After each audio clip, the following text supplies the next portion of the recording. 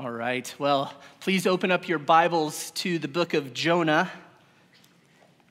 The book of Jonah. We're making our way through the book of Jonah and seeing God as the great God of compassion. We're seeing his grace and his mercy. And this morning, we're going to finish up the last verse of chapter 1 through the end of chapter 2. And in this chapter, we get to see what pretty much every child's story regarding the book of Jonah depicts. We get to see Jonah and the fish, Jonah and the whale. Countless puzzles have been crafted, showing all sorts of images, like Jonah flying out of the blowhole onto dry land. Other amazing depictions of people's imagination, because it's not what exactly is described in this chapter, as we'll see this morning. And it's easy to get caught up in what happens with the fish in this chapter. It's not a surprise that people would do this. It's easy to get so caught up in what's going on with the fish that we actually miss what's going on with Jonah. And that we actually miss the God behind the fish.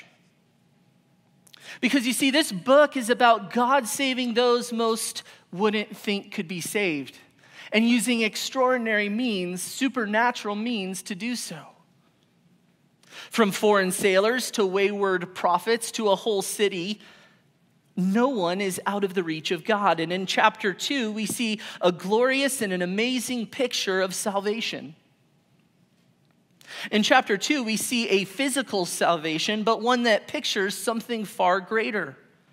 And this isn't an allegory. This isn't a made-up story or a parable. It's an actual event. It's an actual story of something that actually took place. But while we watch what God does physically to save Jonah, we also see what God will do spiritually. And in Jonah 2, we see a physical salvation that demonstrates a spiritual point. God literally, figuratively, physically goes to the depths of the ocean to save his prophet. This book is about salvation through the compassion of God. And in this book, we see that among Gentiles, among non-Jews, and the sailors and those in Nineveh.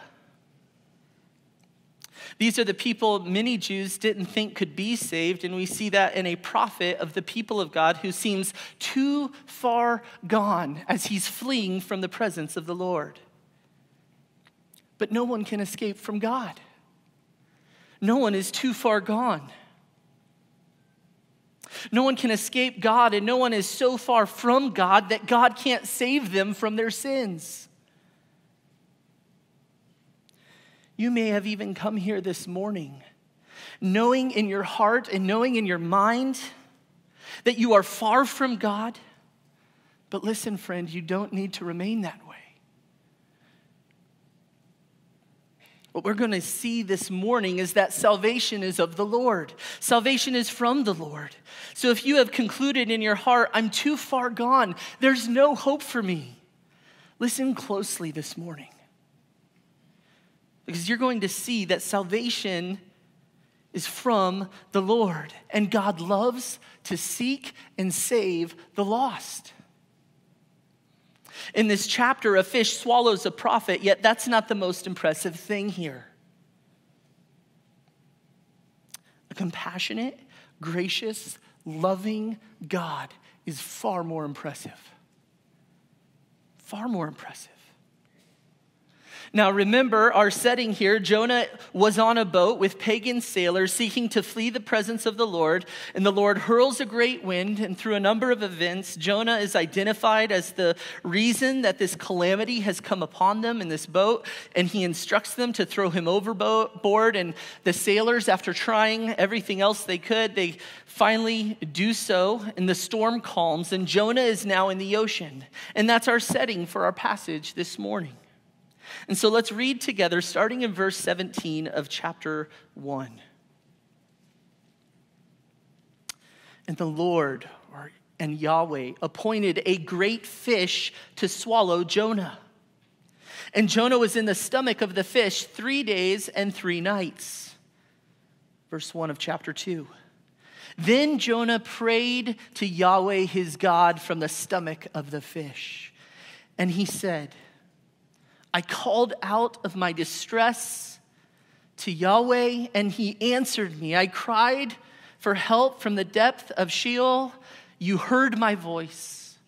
For you had cast me into the deep, into the heart of the seas, and the current engulfed me. All your breakers and billows passed over me.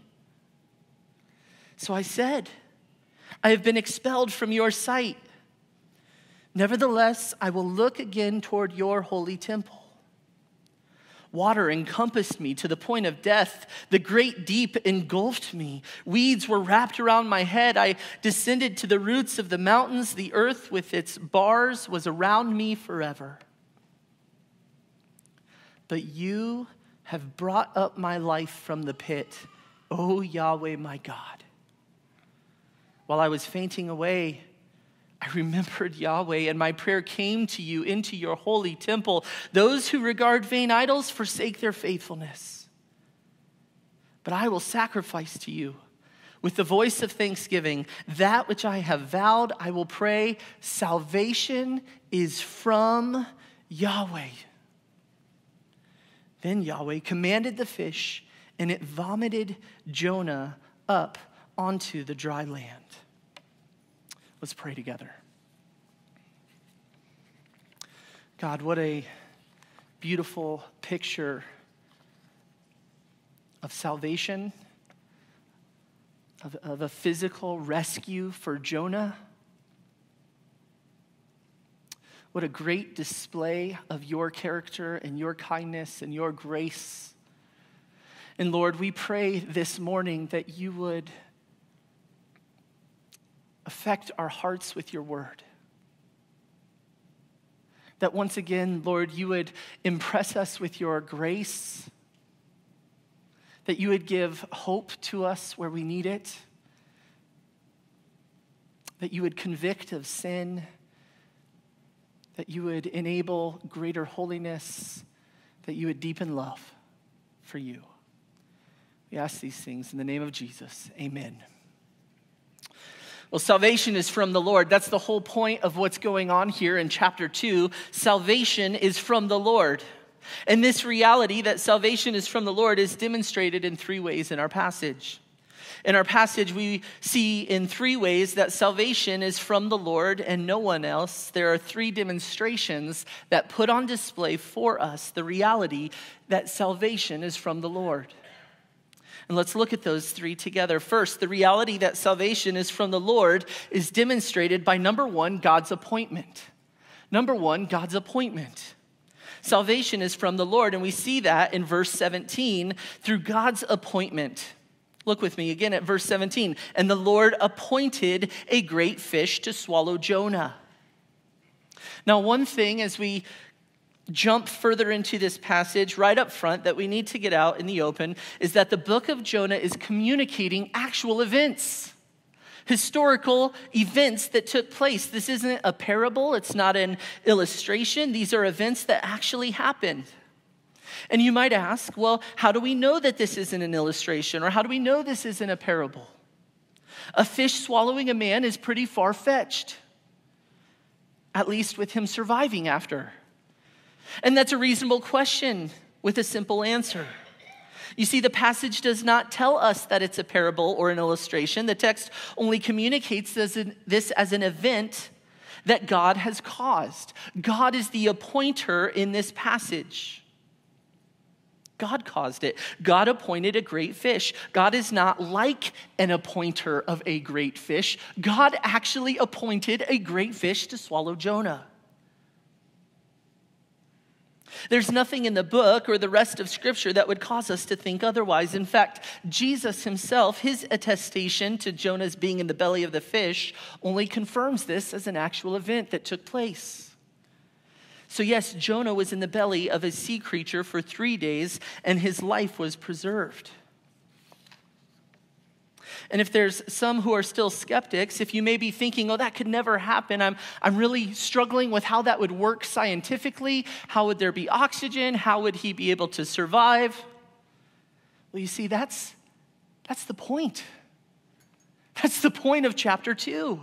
It was a supernatural act of God to appoint this fish to swallow Jonah. And it was a supernatural act of God to preserve him in the belly for 3 days and 3 nights. Do not settle for a natural explanation of this event.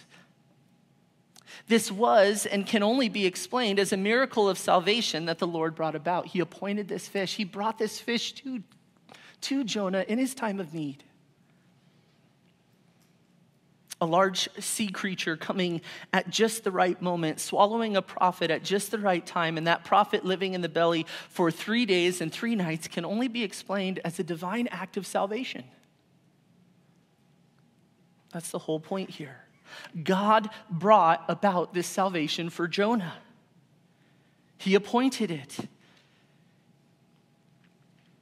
And Jonah sees that in verse 9, and we need to see that here as we consider God's appointment of this fish. That's the whole point, that God brought about this salvation.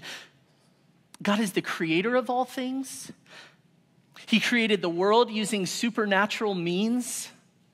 He sustains the world, and all of his creation is upheld. It's all upheld in his power for him. So for God to use supernatural means to rescue someone is par for the course for God.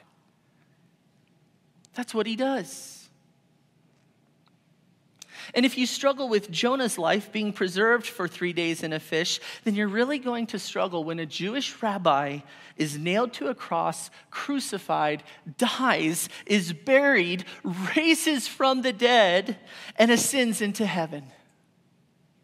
And if you struggle with that reality, then you have bigger problems than reconciling a man being swallowed by a fish. God is in the business of rescuing people, of saving people. That's what he does. That's what he does. He does that here physically for Jonah, and he does that spiritually using the supernatural means of the work of his Son, fully God, fully man, living the perfect life, dying on a cross, and conquering death for all who would believe in him. The reality that salvation is from the Lord is demonstrated here by God's appointment. Being swallowed by the fish here wasn't the trial for Jonah. It was actually God's means of salvation for Jonah. It was the rescue. And God is always working every event for his glory. He's working every event for his glory, and he is working every event for his will, for his people. And God will even appoint a great fish if that's what it takes. People are captivated by this miracle, and they should be. But that's not even the most impressive thing that's taking place here, that a fish would swallow a man. Far more impressive than a fish swallowing a man is the God who appointed that fish in his grace and in his compassion and in his mercy and in his loving discipline for his child, for his prophet. Now, appointed here, we must see this about this word. Every time this word is used in Jonah, it points to God's power to accomplish his will. Turn ahead to chapter 4 just for a moment. Chapter 4, verse 6. So the Lord God appointed a plant, and it grew up over Jonah. Look at verse 7. The Lord appointed a worm. Verse 8, God appointed a scorching east wind. You can go back to chapter 2. God is doing all of these things to bring about his will. He's commanding plants and worms and winds and fish to accomplish his purposes. And we see everyone and we see everything in this book obeying God except for the prophet of the Lord. What a backward picture for Jonah. Even a worm obeys the Lord better than Jonah. Even a plant without a brain obeys God. Even a fish obeys God as God in his sovereignty and goodness brings about salvation through this divine appointment. This is truly astonishing that God would bear with his prophet in this way. we need to have a bigger understanding of God and his sovereignty and his providence. That he is working all things together at once for his good pleasure, for his people's good. And that's not an admonishment to us as a church. It's an encouragement to excel still more, because I can't tell you how encouraged I have been over the last several months and years being in this church, hearing many of you respond to various trials and hardships and deaths and sickness and loss of jobs and hard family situations. You know and you love the sovereignty of God. You know and you love the providence of God. You love the character of God. But even at our best, we still have so much to grow, because he is so captivating. He is so amazing. Even at our best, we still have so much to grow in our understanding and practice in light of this reality of God. Because every complaint, every moment of discontentment, every moment of anger or disobedience to God, every moment of fear, every moment of anxiety is rooted out of a lack of right thinking about the goodness and the sovereignty of God. God is always appointing and directing and arranging and working in every event, in every circumstance. He is doing all things to accomplish his good pleasure. And if you're a believer, it is for your good as well. And everything is at his disposal. He's even willing to call upon a fish if that's what is necessary. Jonah is swallowed by this fish and is in the stomach.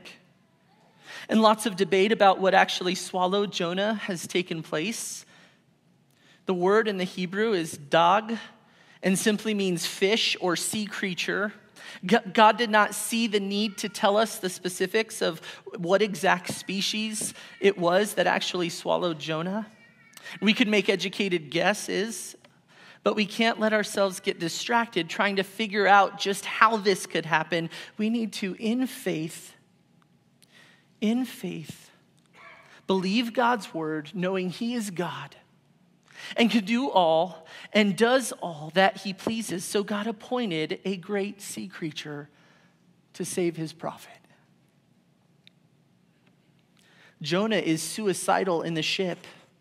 Jonah wanted to die and be done with his problems and done with God, yet God is not done with him.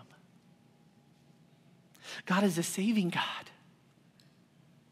He saves out of compassion and mercy, not out of merit from the individual. Jonah did nothing to merit this kind of kindness from the Lord, this kind of rescue from God.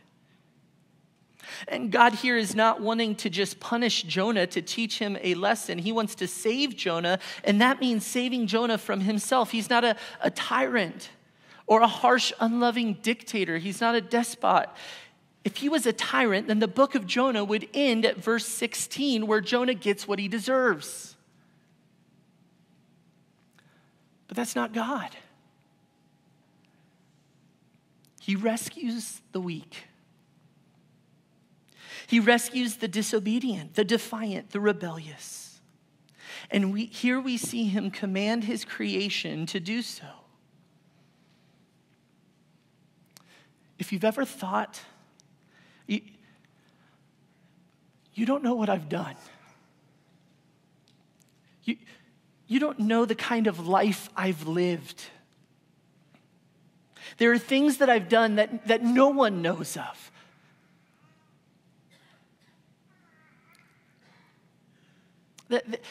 I'm too far gone. I'm too lost.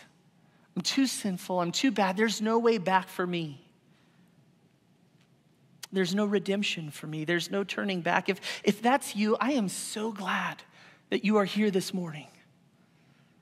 I am so glad that you are here this morning, because you need to understand that if you are still alive, there's still hope for you. Jonah's at the bottom of the sea, at the end of his rope. He thinks it's all over. And God brings, supernaturally, a fish to swallow him, to save him. This is what God does. He saves, and his salvation is not based upon anything but his character, his compassion, his grace, and his work, which is fully capable of saving anyone. There's hope for you. Salvation is from the Lord. That is first demonstrated through God's appointment. That was number one. Next, we see the reality that salvation is from the Lord, and we see that demonstrated by Jonah's prayer. So first, we saw that salvation is from the Lord, put forth in God's appointment. And now we see Jonah attest to the reality that salvation is from the Lord also. Jonah's prayer. And these verses are really the psalm of Jonah. Jonah understands that salvation is from the Lord, and he responds to God bringing salvation through a fish in prayer. Jonah, running from the Lord on a boat with pagan sailors, and in a supernatural storm, the lot falls on him. He's thrown overboard, drowning in the sea. Seaweed is wrapped around his neck. He's on the verge of death, and all of a sudden, he's swallowed by a fish. What do you do now? He prays. Now is a good time to pray. Finally, something to emulate in Jonah. So if you're ever running from the Lord and you find yourself cast into the sea because of a huge storm and a fish comes and swallows you, that would be a good time to pray, to thank God, to praise God. And that's what Jonah does here. When things were at their worst for Jonah, Jonah called upon the Lord. When things were at their worst for Jonah, Jonah was at his best. There's a sobering reality. As we so quickly try to run from trials and hardships, and yet God repetitively uses those kinds of things to cultivate what is pleasing to him in us. That's how he works oftentimes in the lives of his people. It's hard, you are in distress, and God uses that to humble us and to bring us into submission to him. And see, the distress of Jonah's rebellion and disobedience to God, that was far worse than his distress of drowning in the sea. Sure, Jonah's drowning in the sea, and he thinks his life is over, but the far greater distress in Jonah's life is that he was running from the presence of the Lord in disobedience. It's far better to drown in a sea than to drown in disobedience. Yet here Jonah does neither because of God. Now, Jonah's prayer can be broken down into 3 sections, and that's what we're going to do this morning. So as we examine Jonah's prayer, we get the second half of the outline, the 1 through 3 and the 1 through 3. So this is number 1, Jonah's distress is heard. So under Jonah's prayer, where we see that salvation is from the Lord, we're going to break that prayer down into 3 parts. And the first part is Jonah's distress is heard. Jonah offers a prayer to the Lord, and he communicates his distress. He shares what is going on, and the Lord hears him. Verse 1 of chapter 2, then Jonah prayed to the Lord his God from the stomach of the fish. And this shows that Jonah is not dead in the fish. He is praying to God from the belly of the fish, and he says, I called out of my distress to the Lord, and he answered me.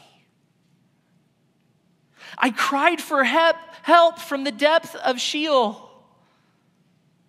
You heard my voice. Jonah's distress is answered. He is heard by God.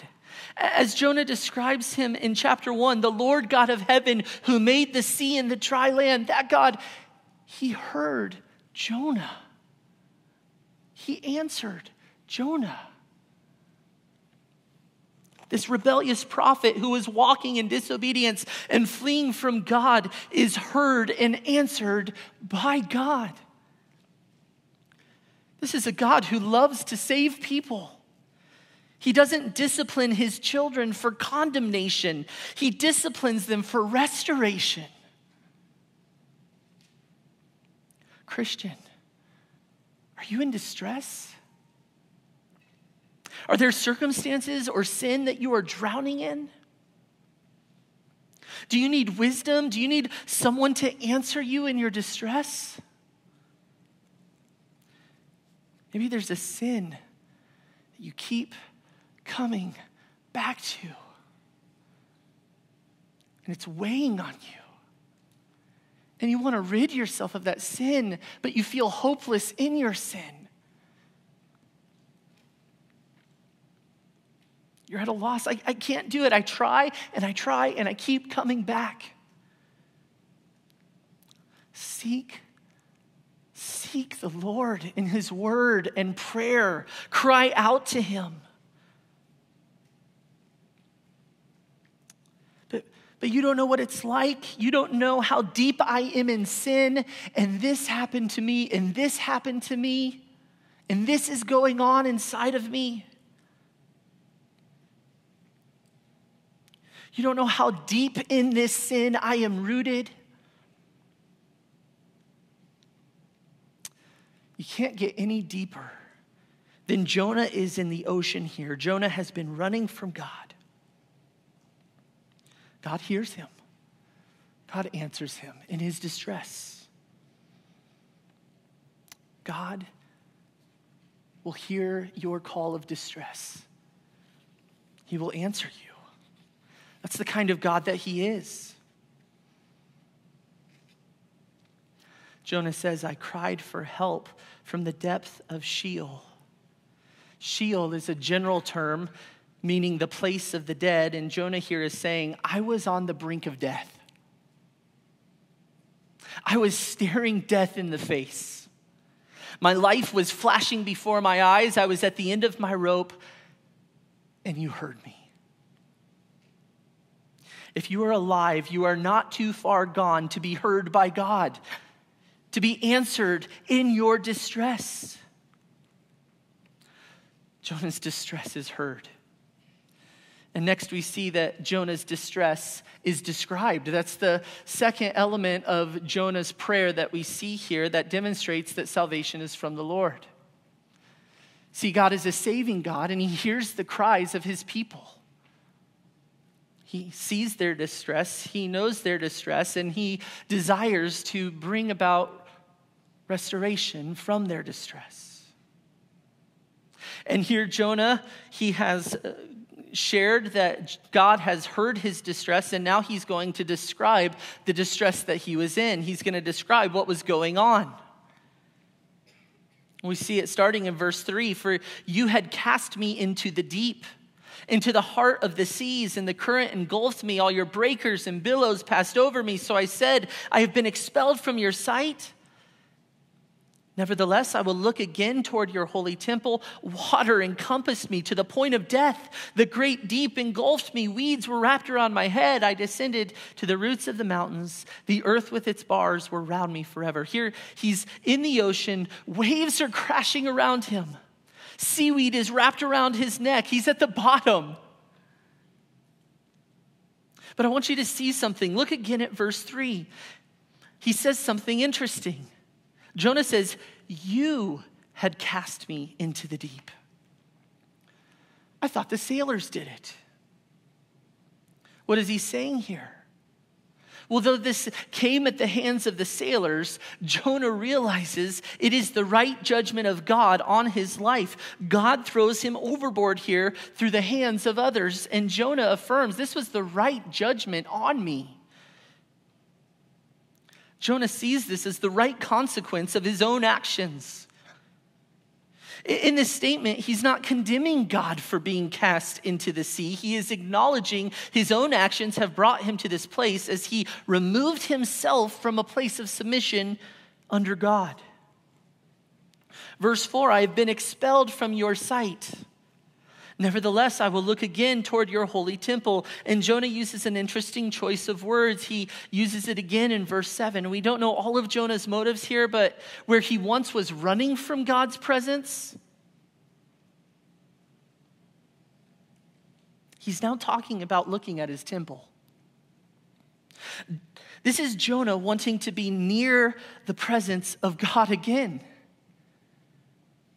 He originally wanted to flee from the presence of the Lord, and now he is anticipating looking again toward the temple, which is Jonah expressing he no longer wants to flee the presence of the Lord, but rather wants to be near his presence. He says, water encompassed me to the point of death. The great deep engulfed me. Weeds were wrapped around his head. He's sinking. The earth with its bars was around me forever. Jonah thinks he's dying here. He thinks he's dying. He's at the bottom of the sea, and it seems to him that this is the end. There's no way forward for Jonah. He understands and sees that it was right for him to be in this state. He's getting his just deserts. And it is good to remember in our distresses, to remember what God pulls us out of. To remember what God has done to rescue us, to remember what he saved us from. Jonah here is praying and he's recounting how he was so close to death. And yet God pulled him out of that. Jonah here is praying and remembering the sheer helplessness that he was in and the fact that he was at his end. But God, in verse 6, but God. The end of verse 6 we'll look at closer in a moment, but Jonah is at the bottom of the sea. Death is imminent. But you, God, brought me up from the pit. What a great picture of God's saving grace to rescue his own. God rescues. God saves. And this is what he did from the very beginning of our salvation. In Jonah, he's being saved from a physical death, but Paul communicates this for Christians in Ephesians 2. It has the same feel as Jonah's statement here, but in a spiritual sense, right? Ephesians 2, 1 through 7. Christian, what was your greatest distress? You were dead in your trespasses and sins, in which you formerly walked according to the course of this world, according to the prince of the power of the air, of the spirit that is now working in the sons of disobedience. Among them, we too all formerly lived in the lusts of our flesh, indulging the desires of the flesh and of the mind, and were by nature children of wrath, even as the rest. But deliverance, but salvation, but forgiveness, but redemption. And it says, but God. But God, that's who we were. But God, being rich in mercy because of his great love with which he loved us, even when we were dead in our transgressions, made us alive together with Christ. By grace, you have been saved and raised us up with him and seated us with him in the heavenly places in Christ Jesus, so that in the ages to come, he might show the surpassing riches of his grace and kindness toward us in Christ Jesus. That's what God does. That's what he loves to do, to save sinners, to rescue sinners. To rescue those who think there's no way forward. There's nothing left for me. I'm too far gone, too helpless, too hopeless, too lost. But God. But God. This is the kind of God we serve, a God who rescues people from the depths of the ocean, a God who rescues sinners from their spiritual death and brings them to life, a God who rescues his own children. He rescues his own children from their foolish straying and rebellion. From beginning to the end, if salvation comes, it only comes from the Lord. Jonah's distress is heard. Jonah's distress is described. And lastly, the last section of Jonah's prayer, where we see that salvation is from the Lord, is Jonah's distress is delivered. Jonah's distress is delivered. We see that in verses 6 through 9. The second half of verse 6 through 9, Jonah calls out to God in his distress. God hears him, answers him, and delivers him. The second half of verse 6, but you have brought up my life from the pit, O Lord my God. Verse 7, while I was fainting away, I remembered the Lord, and my prayer came to you into your holy temple. As I mentioned a moment ago, a change is happening in Jonah. And though he has been running from the presence of God, now he is thinking on God's holy temple. And this demonstrates the change in his disposition. He was running from the Lord's presence, and now he's remembering the Lord and praying to the Lord where his presence dwells. He's coming before the Lord in prayer. Jonah was running from God. He wanted to be as far away from God and from the presence of God as possible, and now he remembers him in his temple. His salvation could only come from the Lord, and his salvation has come from the Lord. And Jonah is recognizing how dramatically distinct Yahweh is in this. He notes this in verse 8, those who regard vain idols forsake their faithfulness. Jonah recognizes the emptiness of idols and their inability to help. Where Yahweh is being faithful, vain idols are not. And there is no faithfulness in false gods. They are useless in times of distress. God hears him in his distress, answers him in his distress. Idols, they will not. False gods, faithless. They are useless in times of distress. And this is the right view of idols. And this is sobering considering how quickly we can run to vain idols in our distresses, thinking that they have power to bring relief, but they only forsake their faithfulness. Idols promise a lot, and they deliver on nothing. Jonah sees a stark contrast between false gods and his God. He knows where his deliverance has come from. And it was a gracious, merciful, and compassionate and loving God. Jonah sees this. He goes on to say, but I will sacrifice to you while false gods, while idols are of no help and are of no good. You have saved me, and I will worship you. I will sacrifice to you with a voice of thanksgiving. That which I have vowed I will pay. Salvation is from the Lord. Jonah is committing himself to service of God and worship. He says that I will sacrifice with thanksgiving in verse 9. And that which he has committed to the Lord in a vow he will follow through on. And his conclusion in all of this, at the end of his prayer, having been in the belly of the fish, being in the belly of the fish, rescued by God, is that salvation is from the Lord. Salvation from his rebellion is from the Lord, and salvation from his imminent death is from the Lord. Jonah is in great distress, and he calls upon the Lord. The Lord hears and answers and delivers. His distress is relieved. Have you been ever distressed? Are you in distress right now? Stressed out? Maybe things even this last week have come from your mouth like, so stressed right now. You don't understand the stress I'm under at work. I'm in a stressful home environment. I'm sure there are many other things as well to be distressed over. God has grace for you in those things. God will listen to you in your prayers. He will hear you. But listen, there is a distress that even believers face at times, and it's far greater than those kinds of things. And that doesn't minimize the reality of challenging situations, but it highlights the reality of this other distress, this greater distress.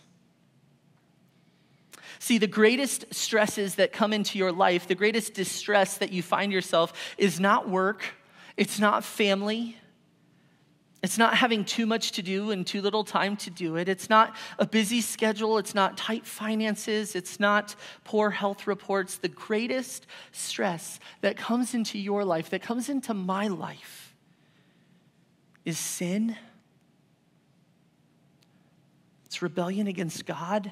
It's rebellion and disobedience to God. And there is a crushing weight of spiritual agony at the potential of eternal separation unless God intervenes. And in Christ Jesus, God hears us even from the depths of Sheol. He hears us. He hears the unbeliever who has been granted faith and calls out to him in faith and repentance. And he hears his wayward child who has been caught up in sin's deceitfulness and is being rescued out of that sin.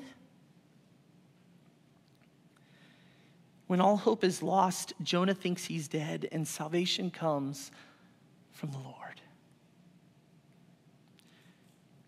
And for the non-believer, when all hope is lost, if you but turn to Jesus in faith and repentance, you will find that there is salvation for you in the Lord. And for the believer who is struggling and falling back into sin and running from the blood-bought fellowship you should be having with God, there is salvation from your sin in God.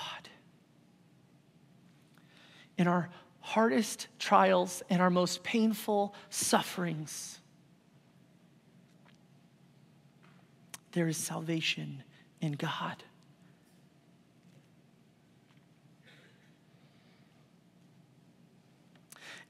In our hardest trials and in our most painful sufferings, the only permanent relief comes from the burden of sin being lifted through Jesus Christ, who relieves our stresses and saves us in our distress.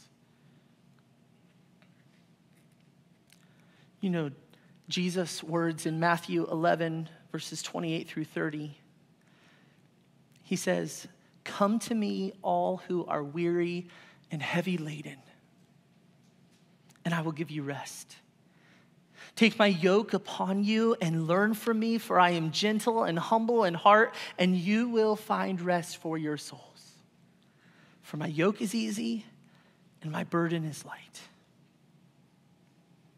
Every other stress, every other trial, every other hardship is lessened when our greatest distress of sin has been dealt with and forgiven by Jesus. Salvation is from the Lord. We see that in Jonah's prayer. And then lastly, the reality that salvation is from the Lord is demonstrated by God's commandment. Number 3, God's commandment. We see that in verse 10. Then the Lord commanded the fish, and it vomited Jonah up onto the dry land. Everything I said about God's appointment could be restated right here in God's commandment.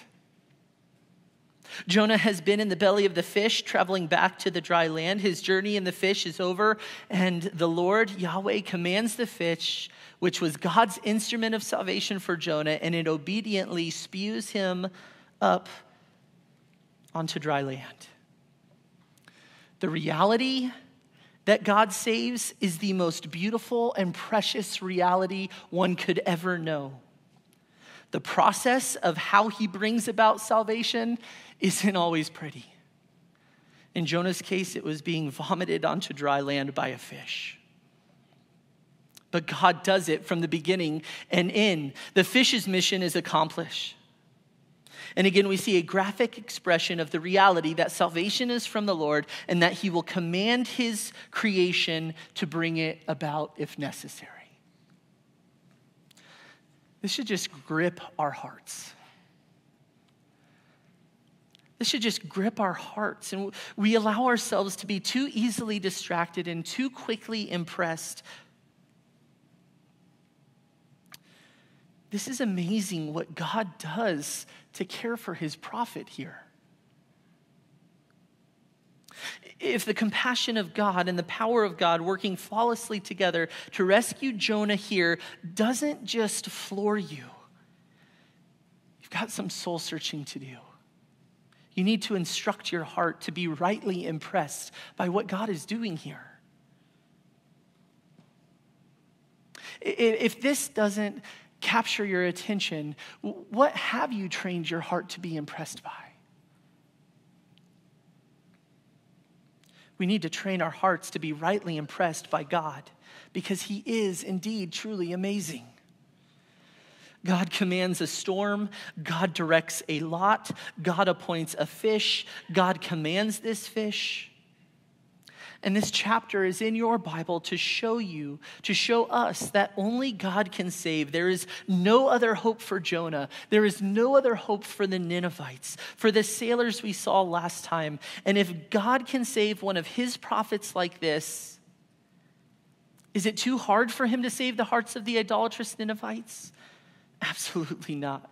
God can save from the most perilous physical distress, which is awesome, but this is also a picture of the reality that God can save from the most perilous spiritual distress. And either God does it or no one does it. Salvation is from the Lord. Salvation is only from the Lord.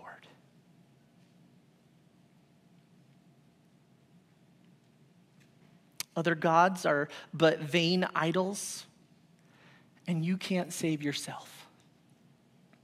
Only God.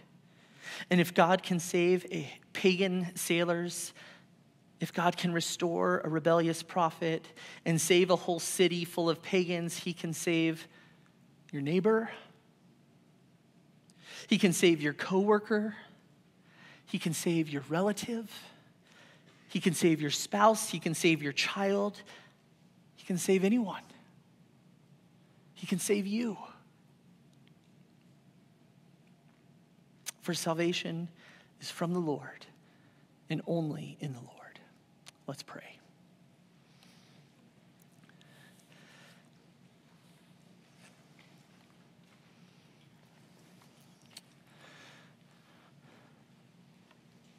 God, we just want to thank you for your word, where we can set our gaze